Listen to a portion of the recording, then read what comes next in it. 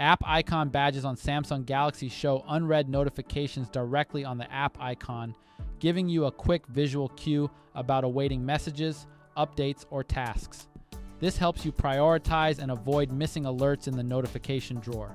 To enable it, go back to the home screen. Then, hold on an empty spot and tap Settings. Tap on App Icon Badges. Toggle the switch to On. Choose whether you want badges to show with numbers or as a simple dot. You may also enable notifications on App Icon, where you can touch and hold the app icon to show the notifications. Alternatively, you can access this very screen by opening the Settings app and tapping on Notifications. Tap on Advanced Settings and tap on App Icon Badges. Enable the feature and change the settings to your preference.